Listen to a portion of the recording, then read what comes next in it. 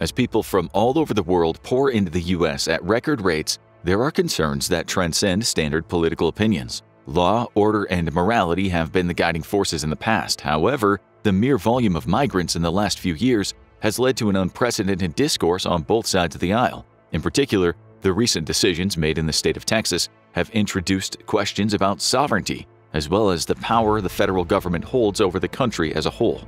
To get to the bottom of the story, we have to look at how the United States has traditionally managed similar cases, as this forms the basis for modern policies. Additionally, we need to investigate some key factors: who is crossing, how this became such a significant crisis, and what American leadership is doing to solve such a complex problem. For starters, the U.S. is what analysts would refer to as a settler state, a governing body produced by colonists. Other countries that fall under this description would be Canada, Australia, and South Africa. But there are those who believe more deserve to be on this list. Regardless, this is one of the main characteristics that makes the United States different from countries like Egypt or France. It's a country whose very existence was originally dependent on the steady flow of migrants to create profitable settlements. Some have estimated that as many as 34 million settled in the States between 1820 and 1920. By 1891, the country had a population that felt generationally tied to the budding republic, and the federal government created its first Office of Immigration connected to the Treasury. By 1906, lawmakers voted to reform the nation's pathway to citizenship, and the Bureau of Immigration added oversight of naturalization to its responsibilities. At this point, the U.S. had created a national identity, and many people looked to their representatives to form a more bureaucratic approach to citizenship. An ongoing theme of immigration is escape, usually from oppression or resource scarcity. The outbreak of the Russo-Japanese War in 1904 forced many Jews to leave Europe to avoid conscription into the army. New York's Evening Post wrote in 1905 that Russia, while denying her Jewish subjects all civil rights, does not object to sending them to Manchuria to stop Japanese bullets. These many reasons propelled Jewish people to seek refuge in a new country. Before that, it was the Irish escaping the Great Famine, a 10-year period where a quarter of the country's population fled to the U.S. in search of fertile land. Policies were put in place to accept these people, who were often escorted to areas of the country that needed rural growth or industrial labor. The antebellum period showed the first real signs of widespread resistance to immigration. Most of those foreigners came from Germany, Ireland, England, Canada, and France. Welfare burdens and religious differences pushed nativists to form their own organizations to slow the rate of acceptance. It also spawned the American Party, also known as the Know-Nothings, in the 1850s. Among its nativist policies, the party's central goal was to increase the residency period for naturalization to 21 years. In the wake of the Civil War, Republicans came out in droves to discredit the movement. President Abraham Lincoln stated, "Our immigrants are one of the principal replenishing streams which are appointed by Providence to repair the ravages of internal war and its waste of national strength and wealth." As a result, the U.S. passed one of its most significant pieces of legislation, the Homestead Act, allowing eligible immigrants to earn citizenship in return for developing land for 5 years. This was groundbreaking, but many representatives debated if this should apply to all migrant workers, as many considered the influx of Chinese labor to be a problem in Western territories. This is where we began witnessing states taking the law into their own hands. The Chinese Exclusion Act emulated previous California legislation that attempted to impose blanket bans on immigrants from China. Although the Chinese Exclusion Act of 1882 only imposed a 10-year ban on Chinese laborers, Congress extended the ban through to 1943. It should be noted that this was a biracial effort supported by both Black and Irish residents in San Francisco who felt that unfiltered immigration would jeopardize their opportunity for consistent work. This would end up being one of the major decisions to set a lasting precedent, where much of the future policies advocated for limiting immigration, judging each new wave of immigrants on more of a case-by-case basis in order to appease the middle class. During the Great Depression and World War II, few immigrants wanted to come to the United States illegally, and the program allowed some of those who might have otherwise come illegally to enter on a visa instead. This would quickly change when the war ended, with the INS recording an increase unlike anyone had seen in decades. The Bracero program, a Mexican labor system that welcomed the entry of 50,000 to 80,000 Mexican laborers, came to an end. The U.S. found themselves juggling frantically, arresting hundreds of thousands of Mexican immigrants, only to bring them right back in with temporary work visas. The Bracero program was active until 1964, when labor unions finally succeeded in bringing it to an end. This would spark the fire that's now one of the world's largest underground immigration economies. Border crossings would slow down until the 1990s. Following the boom, the immigrant population was 19.8 million, accounting for 7.9% of the U.S. population. This would trigger the modern response we see in place to this very day. According to available data, legislation was partially responsible for the change in origin regions, but much of that shift was due to economic development globally. Whereas Europe and Canada were wealthy regions relative to the rest of the world, developing nations were wealthy enough that their citizens could emigrate, but not yet wealthy enough to entice them to stay. At the start of the 21st century, George W. Bush expanded legal immigration and legalization in the hopes that this move would appeal to Hispanic voters. It was a tactic that won him support in Texas, but it was at odds with representatives like Californian Governor Pete Wilson. After 9/11, the Patriot Act would strip many of those rights afforded to immigrants via the expansion of deportation powers. This was then followed by the congressionally approved Homeland Security Act, which moved many federal agencies that were responsible for immigration enforcement under the department's purview and restructured them as Customs and Border Protection, Immigration and Customs Enforcement, and Citizenship and Immigration Services. Policies created by the Obama and Trump administrations would continue to encourage the deportation of illegal immigrants leading into 2019. However, changes in the labor market, federal border policy, and global unrest have since reversed those moves in a pretty significant way. In a statement from 2021 by the Border Patrol, 1,659,206 encounters with illegal immigrants and other border crossers along the southwest land border were reported, which grew to 2,206,436 in 2022 and 2,045,838 in 2023. Footage has been released in the past few months illustrating that the United States has recently been crippled, suggesting that the country has become incapable of managing border security. Just recently, independent reporters have been pointing out that this is no longer a Mexican movement per se. In fact, Mexico is simply serving as the gateway for a variety of different incoming demographics. When we speak about authorized immigration to the U.S., 2.6 million people, nearly the population of Chicago, legally immigrated to the U.S. in 2022. This exceeded the number of new entries in any year from 2018 to 2021. As far as temporary workers and students are concerned, Mexicans were the largest share of immigrants coming for work at 39%, while, quote, Indians were the largest share coming to be with a family at 24%. However, in light of this year's revelations, the backgrounds of illegal immigrants coming from Mexico tend to vary wildly. The cause of this appears to be the lack of migratory restrictions in South America. With rising public unrest, European countries have started to clamp down on their once liberal acceptance of African immigrants and refugees.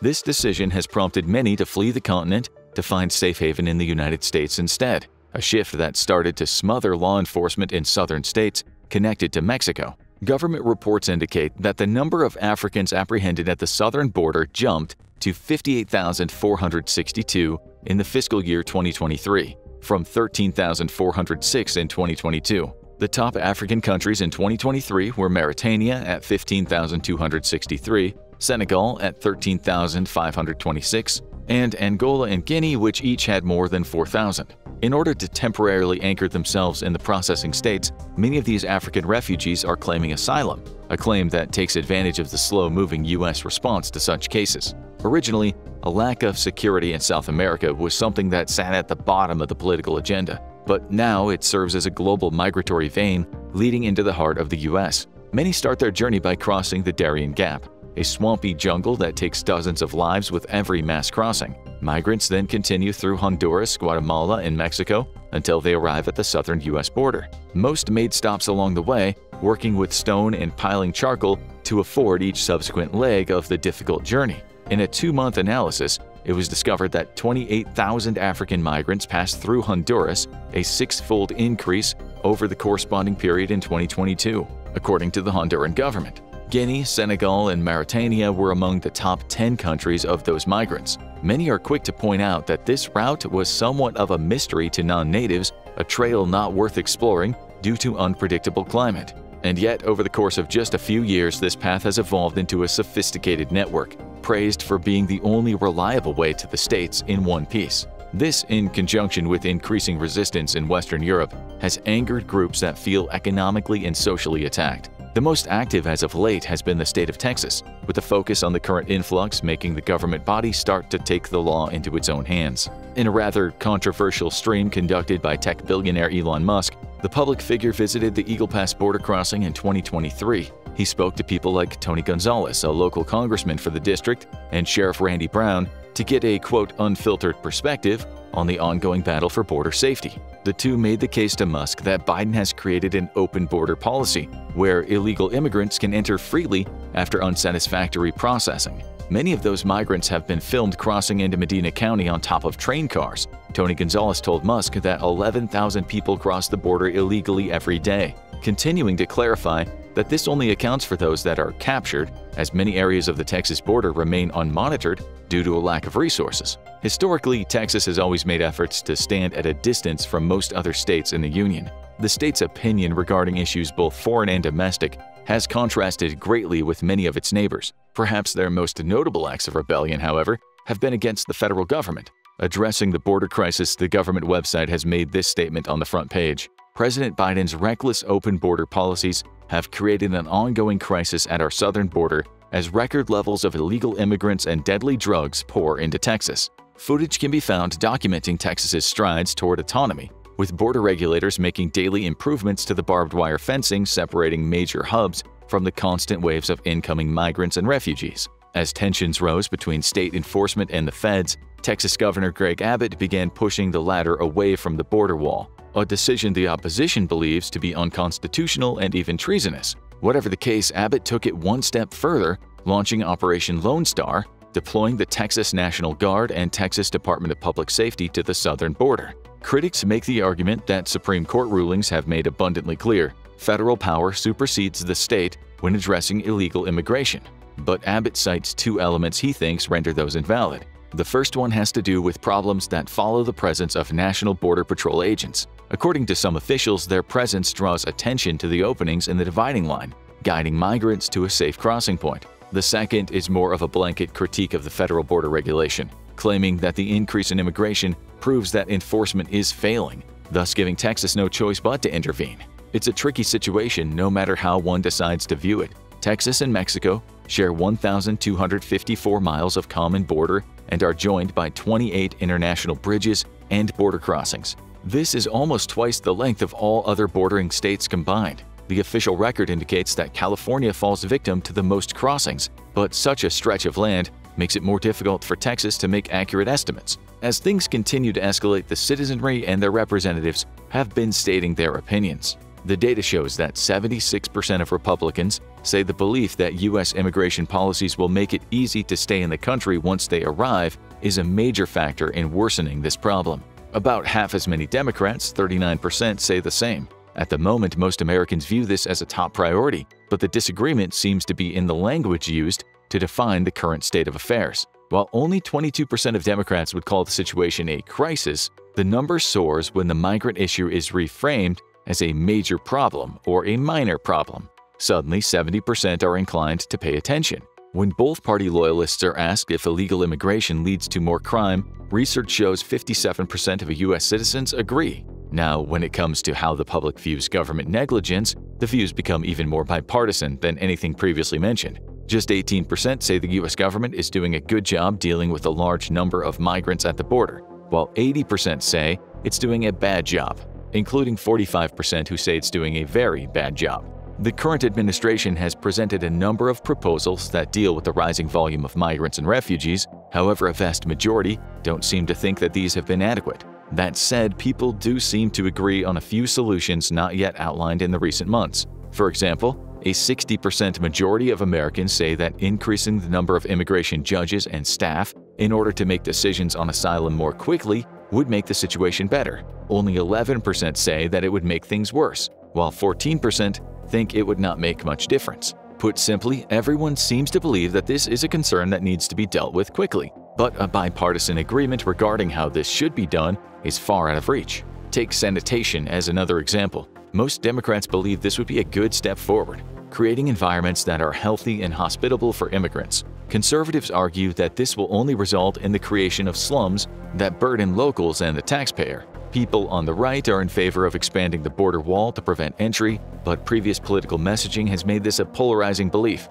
Today, 72% of Republicans say substantially expanding the wall along the U.S. border with Mexico would make the situation better. Just 15% of Democrats concur, with most saying either it would not make much of a difference or it would make things worse. As a conservative state, both presently and historically, Texas has gone ahead and encouraged the former, believing that these measures would ensure better long-term resistance against the mounting crisis, one that leadership does not hesitate to call an invasion. Regardless of whether or not one better aligns with one opinion or the other, the conflict has undoubtedly ballooned between the federal government and Texas, to the point where both groups desire absolute victory. The bold moves Texas has made against the federal government were initially met with passive remarks from the Biden administration, as there did not seem to be a great desire to create a mountain out of a molehill. But Abbott's continual criticism has garnered the attention that Washington can't seem to ignore. As soon as the federal government pushed back on Abbott's refusal to collaborate, many states began to take a formal stance supporting Texas sovereignty. As of today, 14 states, including Arkansas, Florida, Iowa, Idaho, Nebraska, North Dakota, Ohio, Oklahoma, South Carolina, South Dakota, Tennessee, Virginia, West Virginia, and Wyoming, have stepped up to support Texas's efforts and deployed personnel and resources to secure the border in President Biden's absence. The movement is yet another attempt to reduce federal influence over state law. This is, of course, a response to Abbott's enforcement of policies bypassing federal authority over immigrants crossing the state border. Amidst the chaos, the federal government has sued the state of Texas in an attempt to stall any attempts Texas is making to handle detention and deportation independently. The Justice Department alerted the Supreme Court of Texas's actions in Eagle Pass as part of a case over a lower court ruling that barred Border Patrol from removing the razor wire the state has placed along some sections of the U.S. southern border. The Justice Department is asking the High Court to suspend that ruling, saying it prevents Border Patrol from processing and rescuing migrants already on U.S. soil. Additionally, the federal government cited a 2012 Supreme Court ruling on an Arizona law that would have allowed police to arrest people for federal immigration violations, often referred to by opponents as the "Show Me Your Papers" bill. Both President Biden and former President Trump have since visited the Texas border as the election season begins to heat up. While making the visit to Brownsville, Biden made this statement: "Instead of playing politics with the issue, why don't we just get together and get it done?" It's a sentiment that few took seriously for the most part, though, given the fact that his visit was political in nature. Trump's visit, as he is attempting to be re-elected, took a firm stance on mass deportation. He has come out referencing policies promoted by the Eisenhower administration, which sent immigrants back to Mexico en masse. Both candidates have come under fire, as those arguments have presented equally controversial goals in the eyes of many American voters. In a viral interview on 60 Minutes, a reporter asked Governor Abbott how he believes the crisis will end. Abbott responded by saying, "Oh, it ends very simply, and it ends with a President of the United States who will actually fulfill his oath of office and enforce the laws of the United States of America, and that means denying illegal entry into our country." According to the same outlet, the governor has allocated about $11 billion to Operation Lone Star in the last 3 years. The percentage of people crossing the border lines, to Abbott's credit, dropped significantly, while it has jumped in other border states. Critics say this has more to do with immigration crackdowns in parts of Mexico, but there doesn't seem to be current data that supports that theory. That aside, there are more than 11 ongoing lawsuits between Texas and the federal government related to immigration law, with more undoubtedly on the way. If one were to make a prediction as to how this will pan out, it would probably be an even split. As it has been made clear, Texas is no stranger when it comes to butting heads with Washington, and many of those disputes will probably be tossed around in the court system for years to come. In the meantime, Texas shows no signs of slowing down funding, and domestic support is at an all-time high. On the government's website, U.S. citizens have donated more than $55 million to Operation Lone Star, and this number is projected to rise as long as the media gives attention to the ongoing battle. Now check out why China is terrified of the U.S. Air Force, or watch this video instead.